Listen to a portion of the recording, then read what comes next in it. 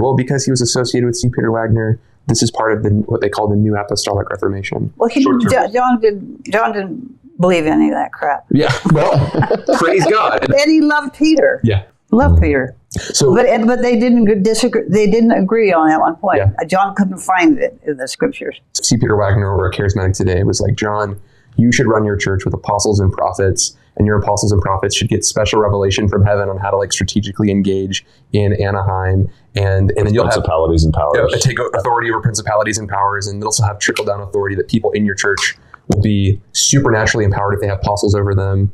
John was more like, people would say to John, you're an apostle. And John said, I just don't believe that stuff. In his words, I'm just a fat man on my way to heaven.